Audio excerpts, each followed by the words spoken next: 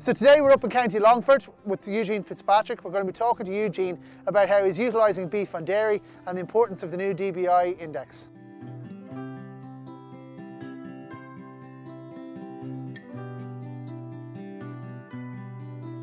Eugene, thanks a million for having us up here in the lovely County Longford. We definitely got the weather today, that's why we're in the calf shed. I suppose, tell us a bit about how you ended up here and on this particular farm.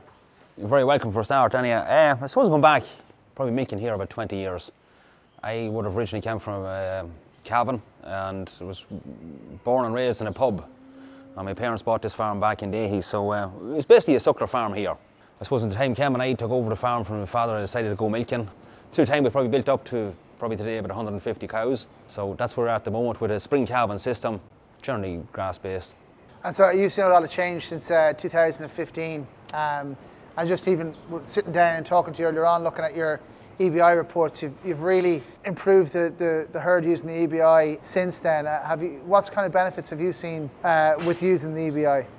Well, definitely, I suppose we're coming from a fairly low base starting off a good few years ago, so EBI to me, it definitely has improved a bit of everything. Compact calving, you know, we're working our solids now more toward, you know, getting our solids up with a target there of 500 and we're not too far away from it at the moment. I suppose you've used a lot of sex semen for one.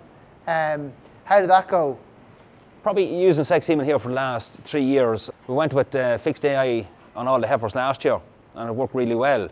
Probably a little over 70% of a hit on the heifer, so we're very happy with that, and we're working, I suppose, using the higher EBI cows in the herd to use sex semen on as well on some of the cows, and the lower EBIs in the herd we're using more beef. We're bringing more beef into the herd here, beef straws, and it's working out very well for us at the moment anyway so far.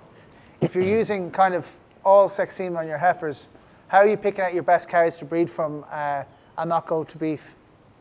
Through EBI reports. Do you milk record? You do? Do milk record, yeah. And do you find that? It's a vital tool. Deirdre's your breed advisor here. Yes. I mean, what's her role in terms of helping for sire selection? It's probably, there's a lot of important phone calls to make every year, and it's probably the most important phone call, I find, because it's the future of the herd going forward. And for me, it's one of them vital hours in the year that the other calls and you sit down and you go through the things. So it's very important that I have that contact with the other, they can ring her at any time and go through different changes throughout the year. How you doing? Do you want to give us an intro, Dee, to tell us who you are and what you do? Hi George, welcome to Longford. My name is Deirdre Toll. I'm a breeding advisor with Progressive Genetics. I cover the north east area, Cavan, Monaghan, Longford and Leitrim. So I've been dealing with Eugene here for the last 20 years, pretty much since he started milking here on this platform. And I suppose in that 20 years, what has Eugene kind of been the change in his herd? What's he been striving to achieve? I suppose he's always been focused on EBI and I suppose producing more solids and getting a better milk price. So we've been consistently looking at bulls with high percentages, high fertility sub-index, and we can see the results now. He's really improved well. He's taken, just looking at his 5-year trend report, he's taken 10 days off his calving interval in the last 5 years. We've gone from 379 to 369 days.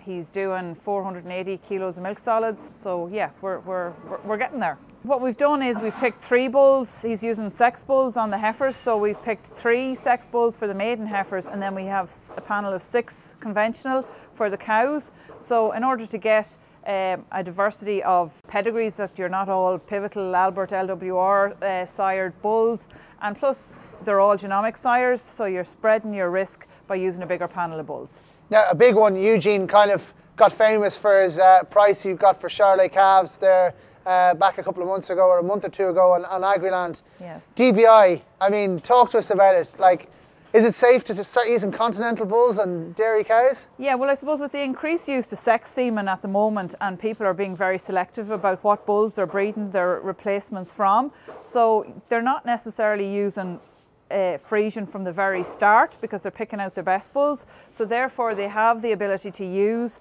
slightly longer gestation bulls at the start of the breeding season. Yeah, he got on really well. He sold his Charolais calves in Carrigallen there for I think about €350. Yes, so 380, I think. Yeah, one of them. Yeah. So let's talk technical for a minute on the DBI. Personally, I haven't used it. I haven't used AI beef at all at home, but I will be using it this breeding season. What am I looking out for? What traits? Okay, so the DBI stands for the Dairy Beef Index. So it's like the EBI coming all over again, but this time it's for the beef bulls that you're going to use in your dairy herd. The important thing is not to just select on the DBI figure itself, because the DBI, there's a heavy weighting for ease of calving in it. So you can have a beef bull with a high DBI, but he's getting it all from his calf and ease figure, and isn't necessarily going to give you a good quality calf. So the aim of the DBI is to obviously meet the dairy farmer's criteria of short gestation and easy calving, but also produce a good quality calf. As a breeding advisor, what's your big advice for farmers this year? Well, look, it hasn't changed an awful lot. It's basically get your panel of bulls organised. If you're going using sex semen, order it quickly. It's selling out. And look, when you're picking a panel of bulls, it's about getting a panel of bulls with 150 on fertility sub-index, over 100 on production sub-index, 30 kilos of milk solids, and look, there's enough bulls out there to pick a panel that will get you plus 0.3 on fat and plus 0.2 on protein. Deirdre, thanks a million for taking the time to talk to us. Thank you, George.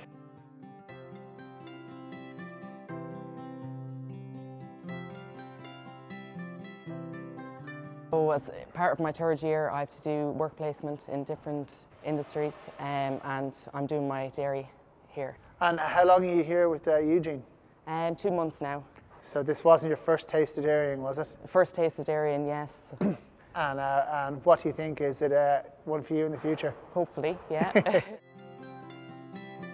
Now, a lot of farmers might be, or dairy farmers, remember, might be a little bit nervous about using continental bulls such as Charolais and that. How are you finding them?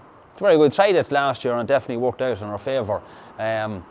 We probably used about 20 straws on older cows in the herd, with that just a bit bigger frame to the cow, and we used the easy calf on Charlie bull. We had 15 to 20 calves here back about a month ago. We're sold in the mart and prices range from 300 to 385. It's a big bonus to get at that time of the year. And I suppose, are you looking, going forward, are you going to use more beef bulls and focus more on the sexed? Definitely focusing more on sex. I think we're nearly there as regards to heifers. It's working well for us. We're going to stay at that. Condensed your calving quite well. I mean, what aids are you using for that technology-wise? We're tail painting, I suppose, is the first thing we're doing, and then have been using vectomised bulls with collars. You've recently got another bit of technology on the phone, your app. New to me at the moment is the AgriNet HerdApp, and I have it on the phone at the moment. So I'm playing with it at the moment, and it seems to give me a lot more information than our previous provider. So I'm looking forward to getting used to it, I suppose. Yeah. Just going through it there at night time and stuff, and it gives me out a lot of information every cow that I probably hadn't got before. All the information I need is here on my phone. Where do you see yourself moving on going forward? 150 cows for me. The land is well set up for it, and the buildings in the yard. We put up another shed there last year, so we probably 190 cubicles for 150 cows. Plus the Waylands have their cubicles as well. Fairly well set up. Well, listen, Eugene, it's been an absolute pleasure to come down and see the farm and see the facilities here. It's a second to none, and listen, thanks for having us. More than welcome. Just sorry about the rain.